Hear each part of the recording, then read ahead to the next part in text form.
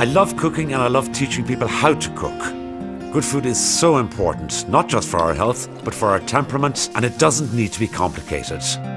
For this series, I've created a set of menus which I hope you will try, either as individual dishes or as a complete and balanced meal. We're so lucky to have some of the best raw ingredients in the world. Let's make the most of them.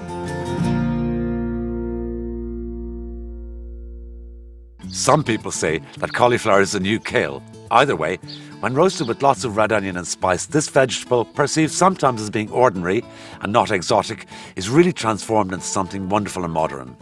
On the other hand, the recipe for the Muhammara is an ancient one from the Middle East. The preparation for this dish can be done several hours in advance. The dish is good served straight from the oven or at room temperature. So I'm going to begin by roasting the vegetables for the Muhammara. This is a wonderful dip. Today we're going to have it with roast cauliflower, but another day it'd be lovely with grilled fish or meat, just spread over grilled bread. It's a fantastic thing. So I've got some whole cloves of garlic, 6 whole cloves, which seems like a lot, but actually we're roasting them, so they're going to be lovely and mild, and we'll pop them out of their skins a little bit later on. And these all go on a tray. So some cherry tomatoes. Then I've got a red pepper, which I'm going to just half-quarter de-seed and then cut into coarse pieces. This is all going to be blitzed or pureed later, so you don't have to make a very fine chop of the vegetables at this stage. And red onion, sort of coarsely chopped.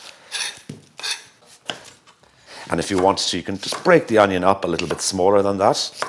A little olive oil on here and a little salt and pepper. And that's everything. Couldn't really be much easier. It really couldn't. It's terrific, terrific thing. Okay, pop that in, get them nice and roasted and charred and collapsing. Now, the next thing is I can prepare my cauliflower. With the cauliflower, I like to get as many of the green leaves as possible. And I'm just going to cut it like that. A bit extravagant looking to start off with. And then I will use as many of these green leaves in the dish as I can. I'm totally happy to roast those with the flower of this particular vegetable as well. Then just break up the cauliflower. So what I do next is I turn it upside down, cut out the tough stalk out of the middle. You could just cut it in quarters, but again, I kind of like doing this, so that's what I do. You get that sort of cone shape like that. And then it breaks up pretty easily, he says, struggling with it. Depending on the size of the cauliflower, if the florets are too big, you can just cut some of them in half. Cauliflower is delicious, just very, very thinly sliced, just as a raw salad. So that's the cauliflower. Red onion is going to add a sort of a piquant nature to this particular dish and plenty of flavour.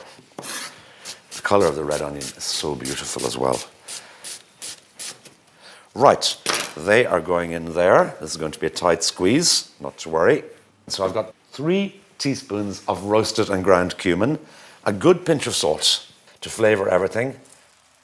So about 6 tablespoons of olive oil for 1 cauliflower, and one final ingredient, which may seem a bit strange with cauliflower, but lemon, and the zest of a lemon. But again, when you think about cumin, lemon, olive oil, you know, you can see how that's sort of starting to make sense. The colours already look pretty fantastic. Now I've got in such a big bowl, I think it's going to be easier for me actually just to pop it onto my tray and give it a good mix while it's on the tray. And the best thing to do here, I think, is get my hands in. So I want to get that lemon through, the cumin through, and the seasoning. They will shrink a bit, of course, when they're in the oven, so it'll look like slightly less when it comes out. But it's already like a tray of really delicious food.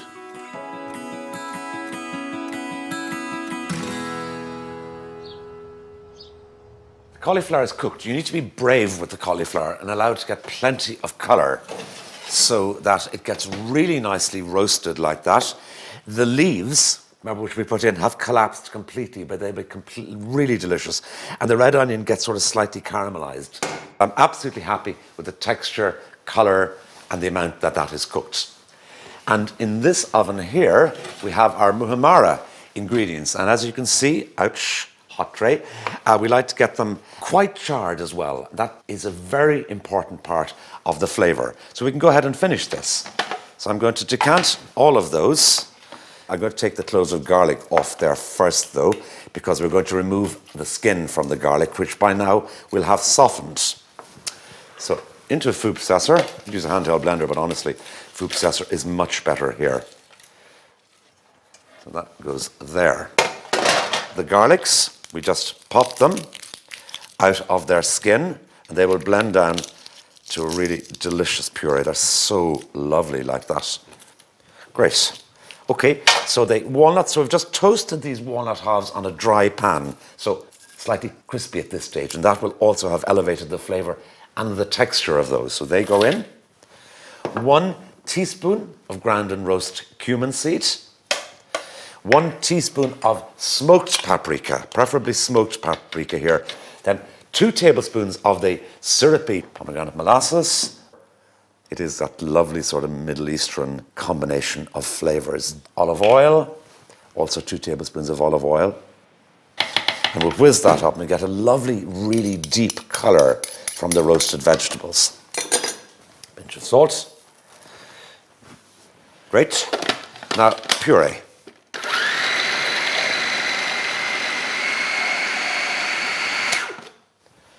Well, that's starting to look lovely. Look at those colours, absolutely fabulous, like almost sort of burnt earth. So take some of the Muhammara, and then I'm going to spread it like this, just on the base. This is for serving with the cauliflower. So, this is our cauliflower. So just give it a stir. It just gets glazed by the oil. I'm going to build it up. I'm not trying to recreate the shape of the cauliflower again, but it will have some sort of a reference to the original shape. Some pomegranate seeds, just a few, like that. Some chopped green olives, olive and cauliflower, fabulous combination. And then a few coriander leaves, which is the perfect herb here. And that makes a wonderful starter. I think this is sensational food. Simple enough between the jigs and the reels, but a really, really nice thing.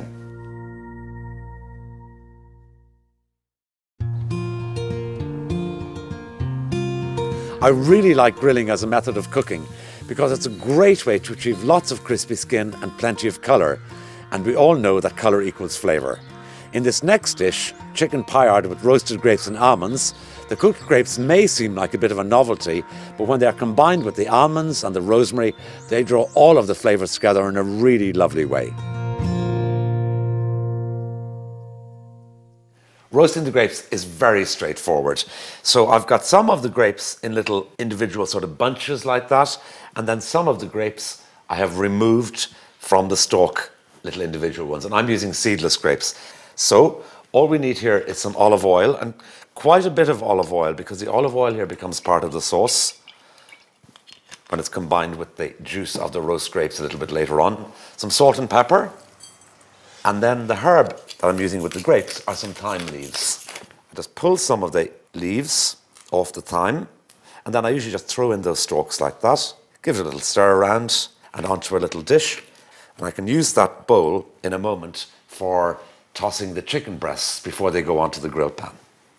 So we'll get the last little bit of olive oil out of that. Great. They will take about between 20 and 30 minutes, surprising length of time actually for the grapes to roast. And the combination of roasting and steaming there will be absolutely perfect. Now I'm going to join the chicken to make the chicken paillard, as they're called, essentially what is a butterfly chicken breast. You can, of course, buy chicken breasts if that's what you'd like. I have a whole chicken here, and then I'll save the drumsticks, the carcass, the wings for another day. So I start off by just removing the legs. So cut between the drumstick and the breast. And remember, when you're jointing a chicken, generally speaking, you're pretty much always going south. So cut down between the breast and the chicken, like that, and keep going south, and keep your knife right in against the carcass. When you reach an impasse, don't crunch your way through, because you'll be only blunting your knife. Just click. So you're separating the ball from the socket. Then it's easy to get behind there, and with the oyster, if you want, you can turn it on its side like that, and just slide that lovely little oyster piece out, and that comes along with the leg. So those you can use tomorrow, or of course you can freeze them, but the key is not to waste a scrap. To remove the breasts, one breast here, one there, and the breastbone. You can just see the line of it there running up. And then just cut through the skin. And that's going to make it easier for me to see where I'm going. So I can see the breastbone there. The other thing that you see starting to appear here is the wishbone. That's that V-shaped bone there where the neck of the chicken would have been. And your knife slides down along that as well. Small little strokes with the knife. Again, keep going, always, generally speaking, always going south until you reach an impasse. And here we've got another ball and socket joint. To remove the breast from there, you just slide your knife in between. Jointing a chicken the first few times, you may not get the most perfect, the most beautiful results, but it's a great technique, because if you buy a whole chicken, there's no doubt about it that one of the ways of maximizing the value is to be able to joint it and then to try and make a full meal out of the breasts alone. Then the legs alone can become a full meal another day, and so on. See where the wing is attached, just there, and put your knife just in beside it, cut off the wings. And those you save. With a chicken breast, with the skin still on, and I'm leaving the skin on this, that is the fillet, that little bit there, which I'm going to cut off. Then I just cut in, like that. Your knife disappears, don't panic, it's not gone too far away. Stop, have a look. I took my knife in about 3 or 4 centimeters, and keep going, just opening it out. To cook them, I'm going to use a little of the olive oil I had. Dip it in the olive oil, and then I'm going to put this skin side down first. Make sure your grill pan is hot. It is, like that. Same with the other one. And leave it alone. And now I'm going to go and wash my hands.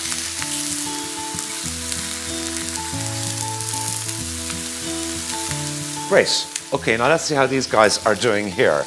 I've got plenty of colour. Sometimes I move my grill around like that, just to spread the heat evenly. Because I left it alone, the meat shrinks up off the grill pan as it sort of caramelizes. Lovely. Look at that, perfect. So a little salt and pepper. I'm happy to put these into the oven. So lovely. So about 10 minutes in there, and then we'll take them out.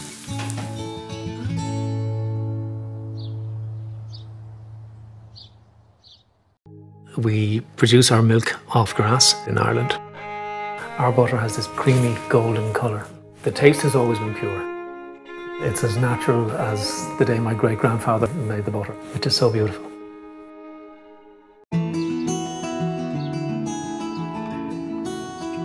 So the grapes are cooked.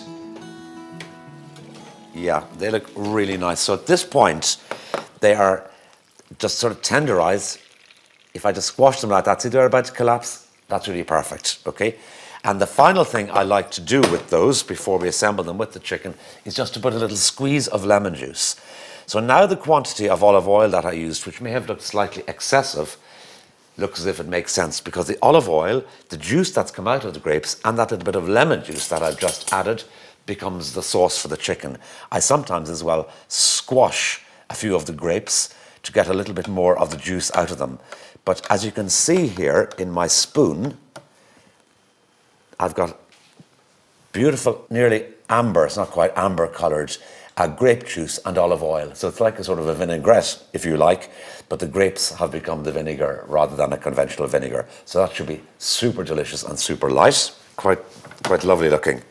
Our chicken, let's see how we're doing. Yeah, this certainly looks cooked at this stage. So what you're looking for is really the firmness of the flesh.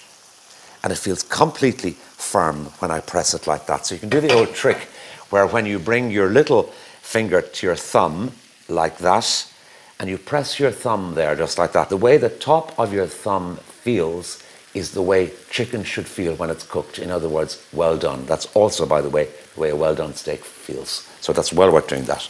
And clearly no trace of pink there. At this stage then, to finish the dish, couldn't be easier.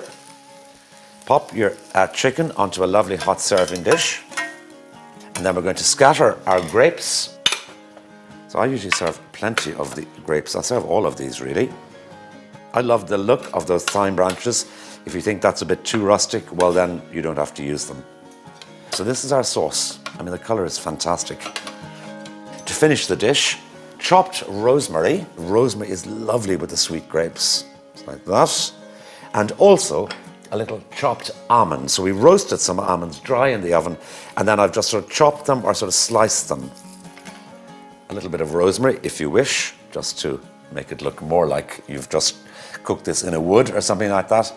Very simple, very sweet tasting, quite light, totally refreshing. A few little new potatoes on the side. Very nice food.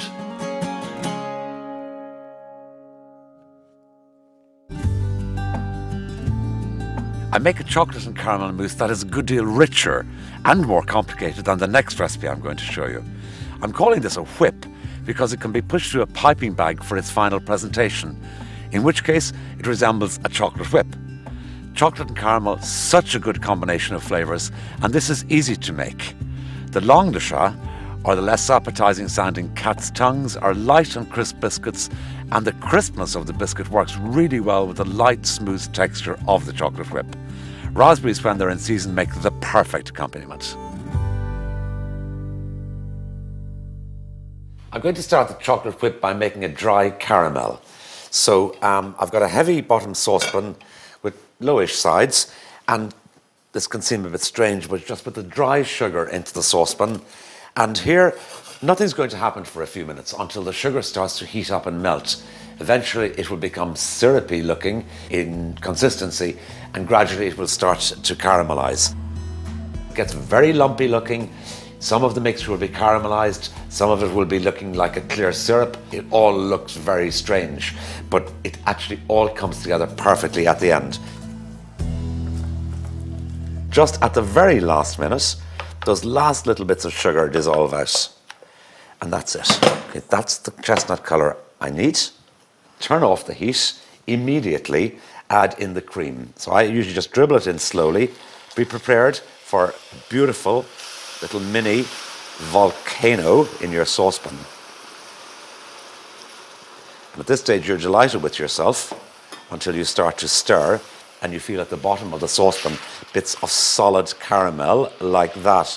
And you think, oh golly, am I in trouble even again? But you're not, because we're going to just keep stirring this and that caramel will dissolve out. And also the mixture is cooling slightly because I want the mixture to cool slightly before I add in my chocolate and my vanilla. I'm using 53, 52% chocolate thereabouts. So not one of those really bitter 70 or 80% chocolates. And I find the balance between that slightly less bitter chocolate and the caramel is perfect. I'm going to put my vanilla in with the chocolate so I don't forget it. A little to lift everything, give a sort of a perfumed or sort of floral flavour if you like. There we are, that's fine, and I think that has cooled sufficiently at this stage. Add in your chocolate and the vanilla, and you get this thick, shiny, beautiful chocolate sauce, which is going to be the base for our chocolate whip. Okay, that's that. I'm going to decant that into a bowl. Look at the colour of that, isn't that fabulous? Gorgeous, sort of silky chocolate caramelly sauce. Last little bit. So that needs to go into the fridge now for several hours to chill. And then we'll add the whipped cream a little bit later.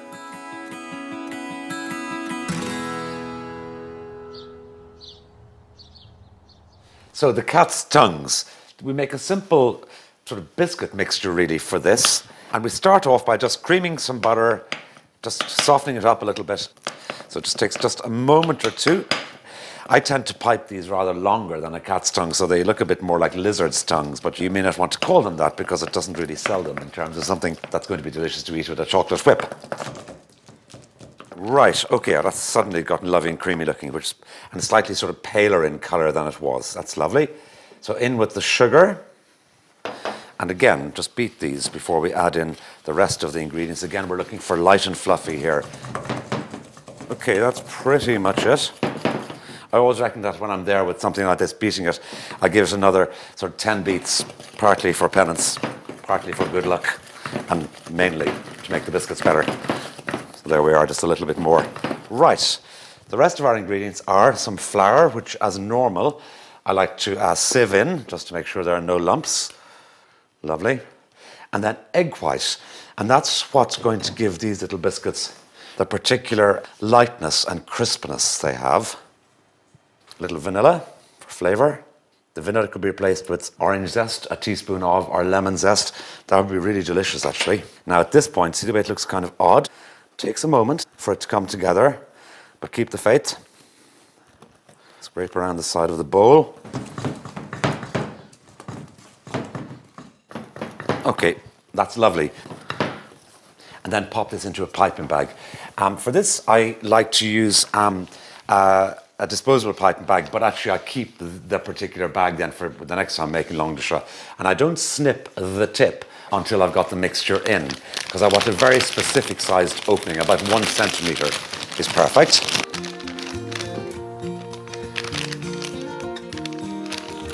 Squeeze the mixture down towards the bottom of the piping bag. You'll only be able to get so far before you get an airlock, but that's okay, because we're going to solve that problem. I use a scissors, and I want to just cut about a 1 centimetre opening. And then just pipe like that, with a steady hand, all the way along. And it's parchment paper, because you don't want them to stick. Pop these into the oven, where they'll take about between 10-15 minutes to cook. We want them a rich golden colour on the outside and a slightly lighter golden colour in the centre of the biscuit. And that's that. In we go. Lovely.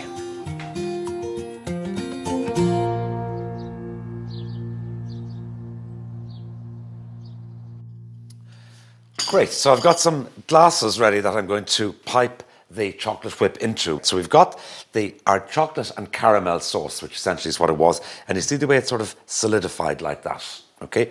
And all we need to do now is to fold in some whipped cream. Sometimes it takes a little bit of a beating as well. See, that's the consistency now. Your spatula doesn't quite stand up, so it's not set solid. And as you can imagine, the cream and the chocolate are quite a different consistency. So lovely moment when the chocolate starts to swirl into the cream. So it's quite thick. There's always a moment you think, I wonder. Don't worry, keep mixing. So keep at it, you get that single colour.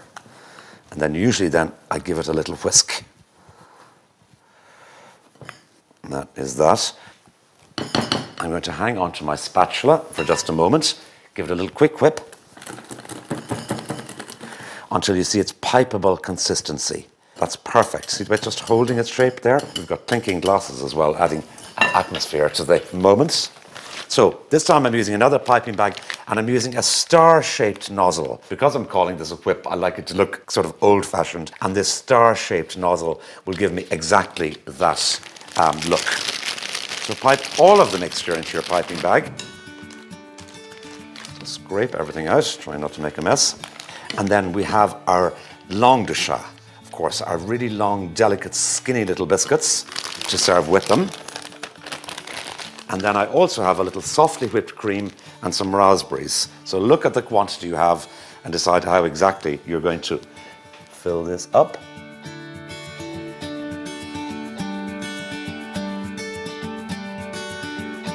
So I'm putting half a little freshly shelled sweet walnut on top, just for fun. You don't have to do that.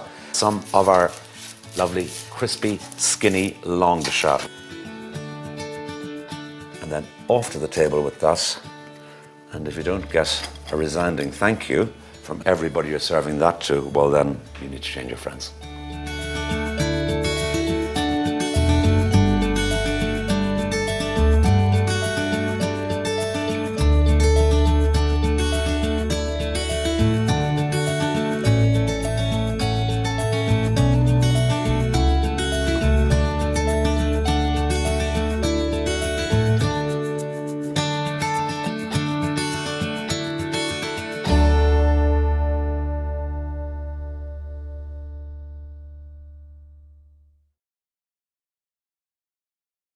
Get closer to your cooking with Neff Slide and Hide, proud sponsor of How to Cook Well with Rory O'Connell.